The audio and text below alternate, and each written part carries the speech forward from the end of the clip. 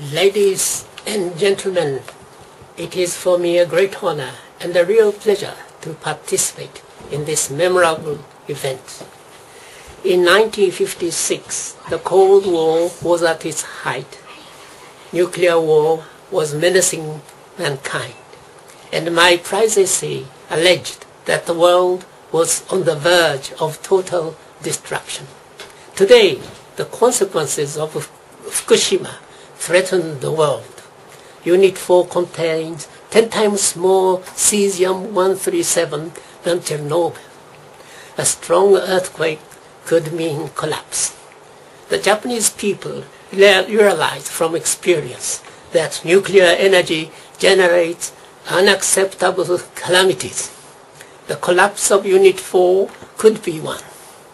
Japan must assume the historic role of promoting denuclearization, both civilian and military. Ignoring the conditions of the Fukushima, nuclear reactors continue to be promoted at home and abroad. Fukushima must not be forgotten. In the name of the victims and 170,000 refugees, I call for a total ban of nuclear energy.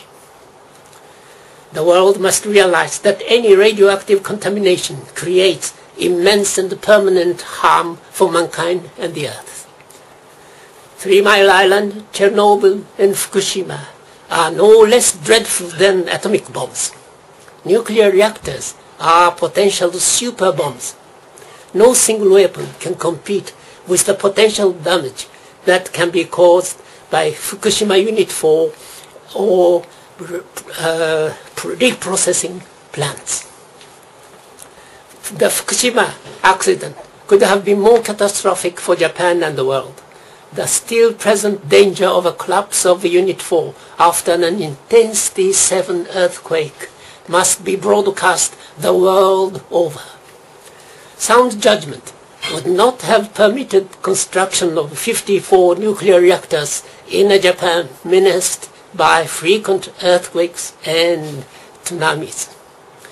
Only the lack of ethics and responsibility made it possible. Money and the corruption of power plant management sow the seeds of catastrophe. This is not limited to Japan. The same technology that produces nuclear energy produces nuclear weapons. The proliferation of nuclear power plants leads to the proliferation of nuclear weapons, as we are seeing today in North Korea and Iran. There is no way to ensure the safety of future generations except to eliminate the use of nuclear fission technology across the planet. The lack of ethics and responsibility is highlighted by the absence of a solution for nuclear waste that threatens future generations. The Japanese nuclear village or nuclear dictatorship envisions the restarting and export of nuclear reactors, thus regaining the offensive for the Japanese nuclear industry. This is immoral.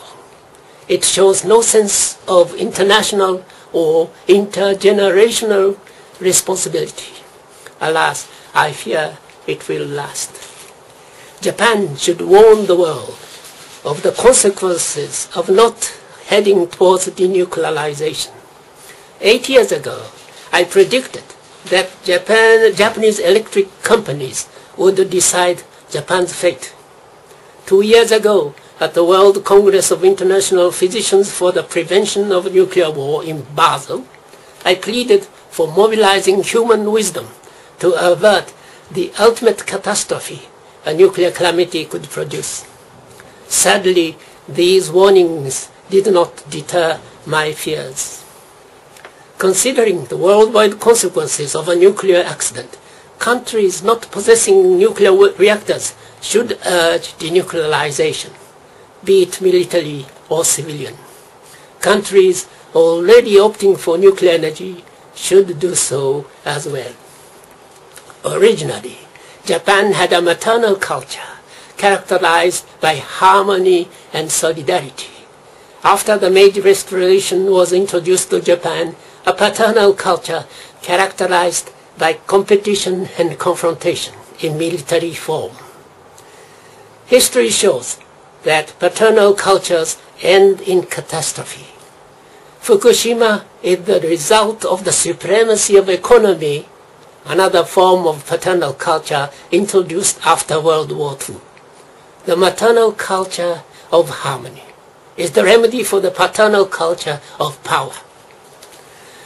Nuclear accidents cause limitless consequences unacceptable to human society. Fukushima is a reminder that the possibilities of such a disaster should be completely zero. The great principle of a world without nuclear weapons and reactors should not be forgotten. The transition to maternal civilization is a prerequisite for this vision. Today, mankind faces a crisis of civilization. The true cause is lack of ethics. Fundamental ethics would prohibit the abuse and exhaustion of natural resources, leaving permanently poisonous waste and enormous debts in its wake. Global ethics requires maternal culture, respecting the environment and interests of future generations. Three transitions are necessary: turn selfishness to solidarity, greed to contentment, and materialism to spiritualism. Natural and renewable energies could amply supply the needs of such a civilization, with a transitional period supplemented by fossil fuels. We must prepare to make the short-term sacrifices in our lifestyles for the long-term safety of mankind and the Earth without nuclear energy. The proposal to hold a United Nations Ethics Summit draws more global attention. The trinity of global ethics, maternal civilization, and true denuclearization should become a reality. President Obama's vision of the world without nuclear weapons needs to become the world without nuclear weapons and nuclear reactors. The UN Ethics Summit is the first concrete step. I ardently hope that President Obama takes the initiative to realize this summit and create an International Day of Global Ethics to serve as a yearly reminder. Initially, controversy over content should be carefully avoided. In concluding, let me say the following. The critical situation at Fukushima requires the mobilization of human wisdom on the widest possible scale.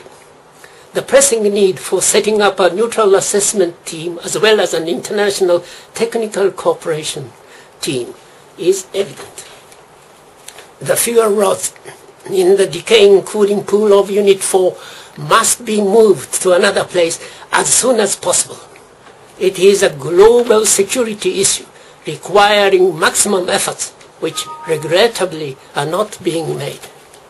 More and more Japanese are awakening to the real dangers of nuclear accident and nuclear reactors. Japan is thus heading steadily towards establishing zero dependency on nuclear energy. The will of heaven and earth is my translation of Providence as philosophy, protecting mankind and the earth. It will help achieve true denuclearization, civil and military, in due course. The rage of those who lost all will continue to enliven anti-nuclear movements in Japan and eventually abroad. Japan must now contribute to the realization of true denuclearization. Then the victims of Hiroshima, Nagasaki, and Fukushima will not have suffered in vain. Thank you.